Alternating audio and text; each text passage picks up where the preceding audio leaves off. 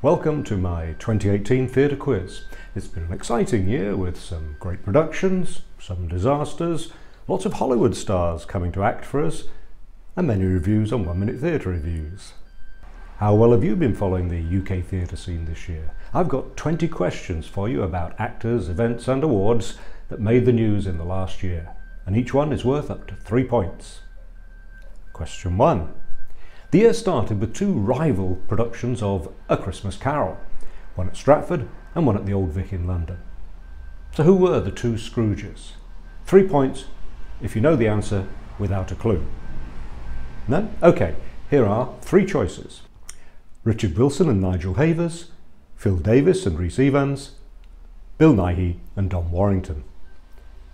And the answer is Phil Davis played Scrooge in Stratford and Rhys Evans was the old miser at the Old Vic.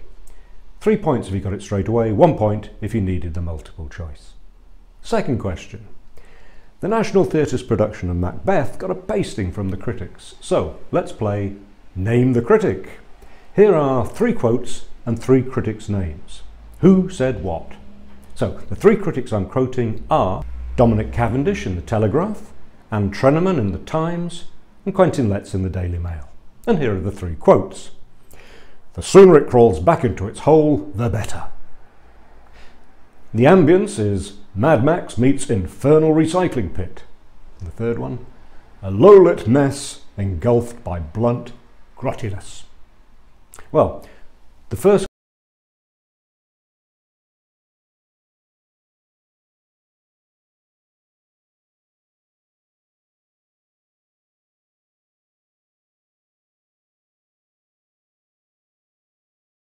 quoting all these terrible reviews has been viewed over 13,000 times, which is 13 times more than my very positive review of the production. It just goes to show you that YouTube viewers love a disaster. So that's 1 point for each one you got right. Now, number 3. There's going to be a screen adaptation of Andrew Lloyd Webber's Cats. Which theatrical dame has been cast as Old Deuteronomy? You can have 3 points if you know without any clues. OK, here is your multiple choice. Is it Dame Judi Dench, Dame Maggie Smith, Dame Janet Sussman? It's Dame Judi Dench, who was due to appear in the original production back in 1981 until she snapped her Achilles tendon. Question 4. Aidan Turner and Jim Broadbent both starred in plays in London by which author? Again, 3 points if you know it straight away, 1 point if you need the multiple choice. And the choice is Harold Pinter, Martin McDonagh, Tom Stoppard. The plays were The Lieutenant of Inishmore and A Very, Very, Very Dark Matter, written by Martin McDonagh. I reviewed both of these plays and they were two of the highlights of my year. There was much excitement this year when a woman became the Doctor in Doctor Who. In theatre too, women have been scaling the barricades of traditionally male roles. So match these 3 women to the roles they played. You get 1 point for each correct matching. The women are Rosalie Craig, Michelle Terry and Catherine Hunter. And the roles are Bobby in Stephen Sondheim's Company, renamed as Bobby with an IE, the title role of Timon of Athens at Stratford, and Hamlet at Shakespeare's Globe. And the answer is Rosalie Craig played an award-winning Bobby in Sondheim's Company. Globe Artistic Director Michelle Terry played Hamlet, and Catherine Hunter took on Timon of Athens. Question 6. In April, the Royal Shakespeare Company raised some funds by auctioning off costumes worn by famous actors. Can you match the item of clothing to the actor? 1 point for each correct matching. And the items are a pair of trousers, a doublet and hose, a coat.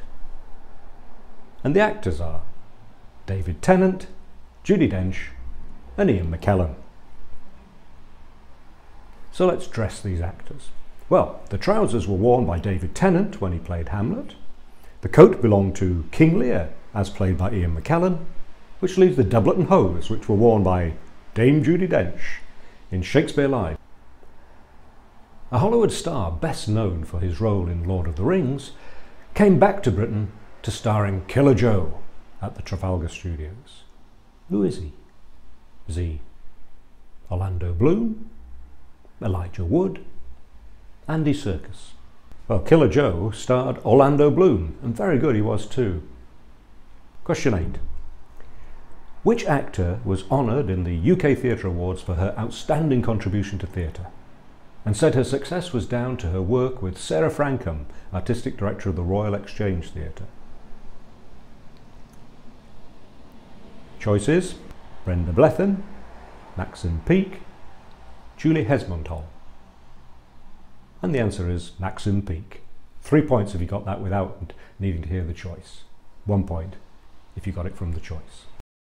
Which show in Stratford-upon-Avon was about a famous theatre director who made her name in Stratford, London? Was it Flowers for Mrs. Harris, The American Clock, or Miss Littlewood?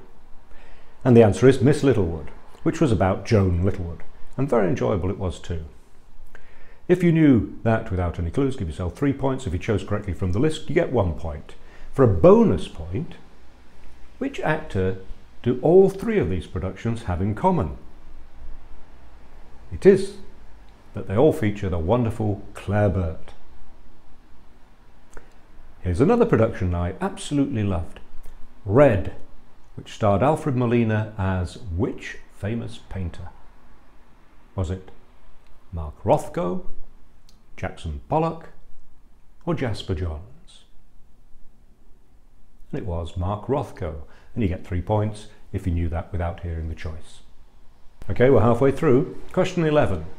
Who starred in a one-woman play at the Royal Court, which transferred to New York and became the first show to be produced by Audible Books?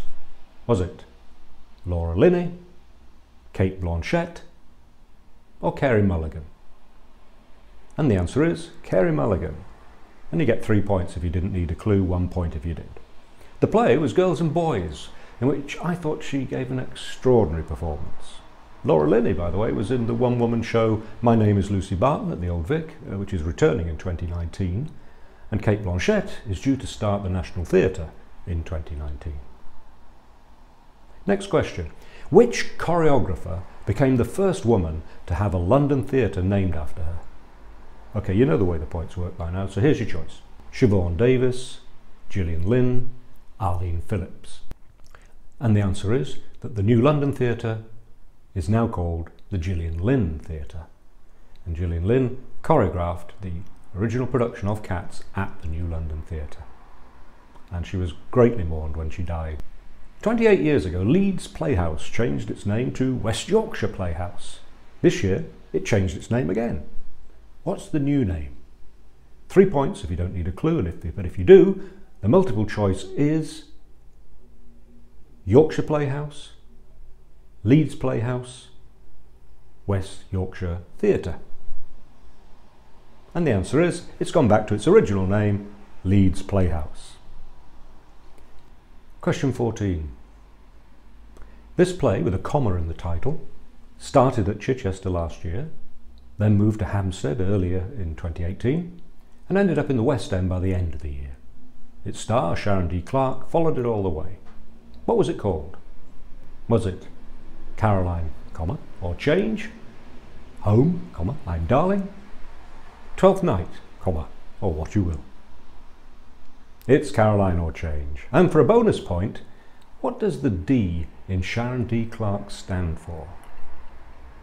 Well, well done, and a point if you know that it's Dolores. Now here's one to separate the casual theatre-goer from the fanatic. This question is called Name the Bosses. Can you match these top London theatres with the names of the people who are in charge? Well, at the time of recording anyway. The National Theatre, the Royal Court, the Young Vic. And here are the names in no particular order. Kwame Kwei-Armah, Vicky Featherstone, Rufus Norris. The answers are that the National is run by Rufus Norris, Kwame Kwei-Armah is in charge at the Young Vic, and the Royal Court has Vicky Featherstone at the helm. Now, arts people love to give each other awards, so here are 3 plays and 3 awards. It's your job to match the play with the award. And the plays are The Jungle, The Inheritance, The Ferryman. And these are the awards they won. The Olivier Best New Play Award, the Evening Standard Best Play Award, and the South Bank Sky Arts Theatre Award. So which play won which award? Well, here are the answers. The Jungle won the South Bank Sky Arts Theatre Award, The Inheritance got the Evening Standard Best Play Award, and The Ferryman received the Olivier Best New Play Award. 1 point for each that you answered correctly. And at the Olivier Awards, which pantomime made history by winning an Olivier in the entertainment category? Was it Dick Whittington at the London Palladium, Cinderella at the Hackney Empire, or Jack and the Beanstalk at Salisbury Playhouse? And it was Dick Whittington at the Palladium. Oh yes it was. But Jack and the Beanstalk at Salisbury Playhouse did win an award at the Great British Pantomime Awards.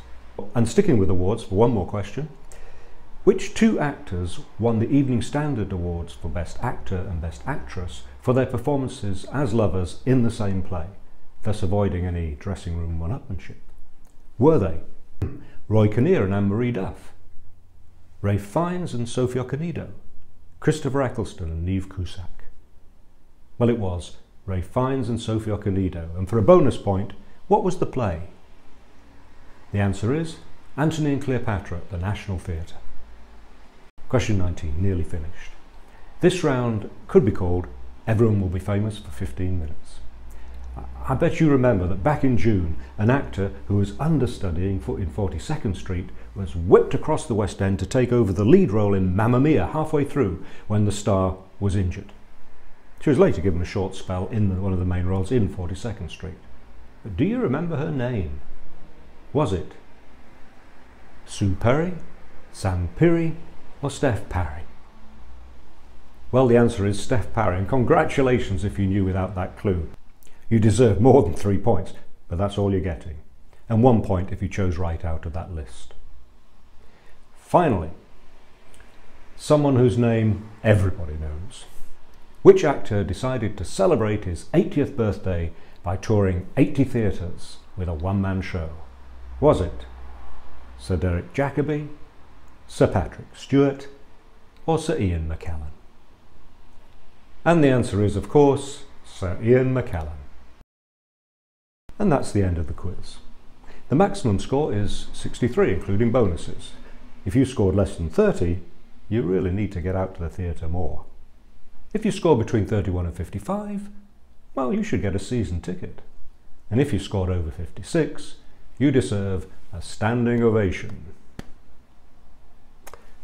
Thank you for watching and taking part in my quiz. I hope you've enjoyed it. My name is Paul Seven Lewis, and I'm looking forward to another year of great theatre, which I'll be covering in my YouTube channel, 1 Minute Theatre Reviews. If you'd like to subscribe to my channel, 1 Minute Theatre Reviews, please click on the icon at the bottom of the screen.